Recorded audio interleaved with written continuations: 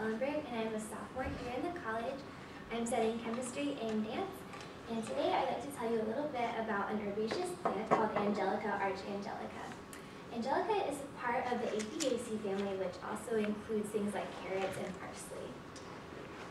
An overview of the plant, it's an unusually tall herb. It can reach heights of up to 8 feet, which is pretty impressive for an herb. We usually think of herbs as lying low to the ground. It's naturally found in Scandinavia. It has a really long history of traditional use, and actually the vast majority of the literature that I found on this plant had to do with the traditional use, mostly anthropological and historical research. It's very fragrant. It smells like celery, in my opinion, and it's used often in cooking. There have been many promising biological studies, but there's only been one clinical study to date that I have found. And it remains an important ethnobotanical plant today. However, it's not used much in Scandinavia, but it is used in parts of Asia. For the botanical description, it's very tall and it may reach up to 8 feet in height. It has a long, hollow stalk that can be a variety of colors, but most often it's either green or a grayish-purple color. And it branches into a compound umbel, meaning the stalk branches up and kind of has like fingers coming out of it. They're small flowers, and they can be anywhere from yellow to white to green, but they're very vivid and bright.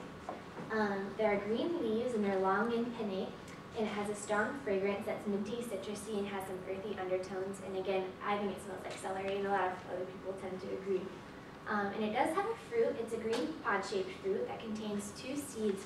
But as far as I have read, I don't think many people actually eat the fruit. They are more interested in kind of the stalks and the roots of the plant. And again, it's most commonly found in subarctic Europe, primarily on the Scandinavian peninsula, although it can be found anywhere where there's cold, moist environments. Some traditional uses, and there's quite a lot. The name is derived from St. Michael the Archangel, so Angelica, archangelica, I think the connection's pretty clear.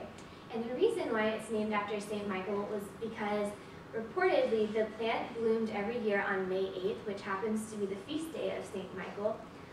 Interestingly, people today notice that the plant blooms around late July, so there's a little bit of discrepancy there, but there have been so many reports of this May 8th annual blooming that Angelica has kept its name throughout the years.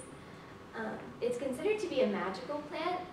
It's supposed to have healing powers and ward off evil forces.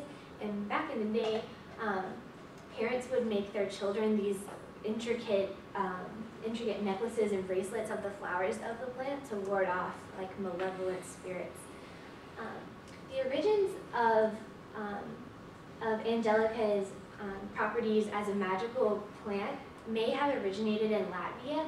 There's a story that these Latvian wanderers were marching through the forest, and they had a bunch of archangelica with them, and the people noticed around them that they were speaking this language that no one understood, and not even the people that were chanting. And so they thought maybe that the plant had some kind of divine power that was giving them this ability to speak in unknown languages. And traditionally, it's used widely in culinary pursuits. So, for example, I found that in Sweden, it's commonly used to flavor reindeer milk. But more commonly, it's used in salads, of course, with the leaves. They candy the stems as a treat around the holidays, and it's used to flavor alcohol, specifically gin. And another interesting thing I found that in the mid-1600s, when the bubonic plague was going around, it was the official remedy in England for the plague. And they called it the King's Majesty's most excellent recipe for the plague.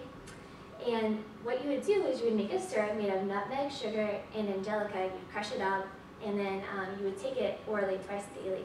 And from what I read, people consider this to be a pretty tasty treatment. It's very sweet. The chemistry and pharmacology, there's 2 main classes of compounds that are responsible for the activity of angelica. These are the monoterpenes and the coumarins. The monoterpenes are responsible for the celery-like fragrance, and they serve also as antioxidants. They can make up to 77% of the essential oil, which is pretty dense. The most common monoterpene is beta-phellandrine, and it makes up this purple portion of the pie chart. And then the second most common monoterpene is alpha-pinene. For the coumarins, they are responsible for the majority of the bioactivity, and they're most concentrated in the fruit. But again, most often people don't really eat the fruit. They're more interested in the stalks and the stems. And the two main compounds are imperatorine and xanthotoxin. And imperatorine is about 2 times more abundant than xanthotoxin. And as you can see, they're pretty similar compounds. They just have a different alkyl group coming off of the oxygen. For the biological activity, there have been many, many studies. But most commonly, they only test for 4 things. And this is anti-carcinogenic activity, hepatoprotective effects, or liver-protecting effects, use as an anxiolytic or anti-anxiety drug, and a healing agent for lead poisoning. So for the anti-carcinogenic activity, it has been displayed, or it has displayed significant activity. And the studies think that this may be due to the presence of coumarins, but I found a lot of studies that also argued against this, so it's kind of up in the air at this point. So more research is needed. For the liver protecting effects, it indeed displays hepatoprotective effects, and this is because it inhibits oxygen-free radicals from forming, or in other words, it's an antioxidant. For use as an anxiolytic, it significantly reduced anxiety levels in mice, and this was present in about 10 studies. So they've done a lot of studies with its anti-anxiety properties. And again, they cannot contribute all of the activity due to one single compound. They think it's more likely synergistic activity of all of the chemicals together. And lastly, as a healing agent for lead poisoning, it has been found to greatly reverse the effects of lead poisoning, but not only does it do this, it actually rejuvenates the liver. So it could also be used for a variety of other liver ailments. For the clinical studies, I only found one to date, but it was pretty interesting. The Japanese Geriatric Society made a compound that combined Angelica, archangelica, and ferulic acid, and they gave it to 20 patients that were suffering from dementia, and 95% of these patients saw a significant decrease in their symptoms over a month's time. And these symptoms include things like irritability, anxiety, hallucinations, and delusions.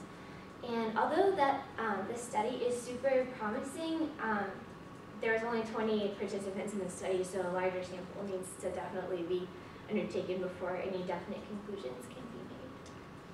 For the Contra Indications, it's generally regarded as safe by the FDA, but this is only for culinary uses. It is often eaten like a vegetable, like roasted like an eggplant, I think is a common way to eat it.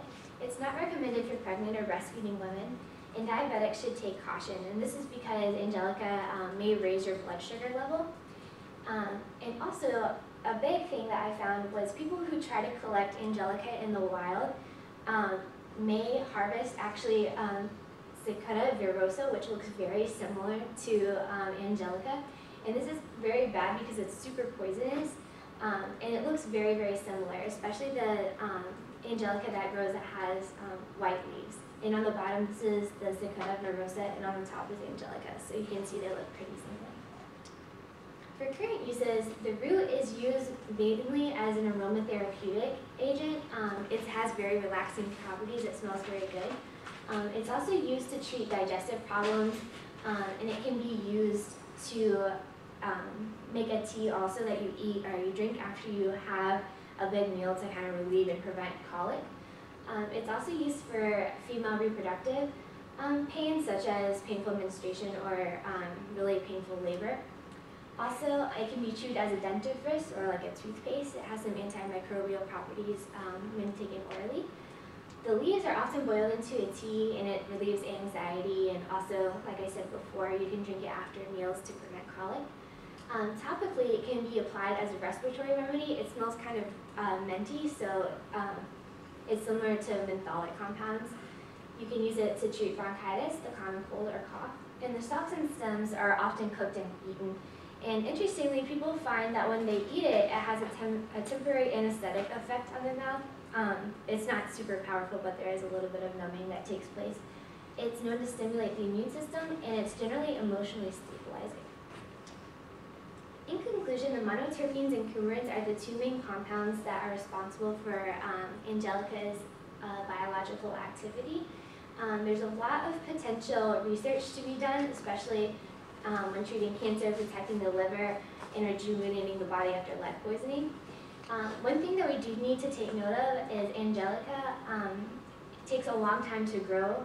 It takes about 4 years before it flowers, which is pretty interesting. So people who have started harvesting this have noticed that it's quickly becoming endangered. So we need to make sure we are cultivating it responsibly.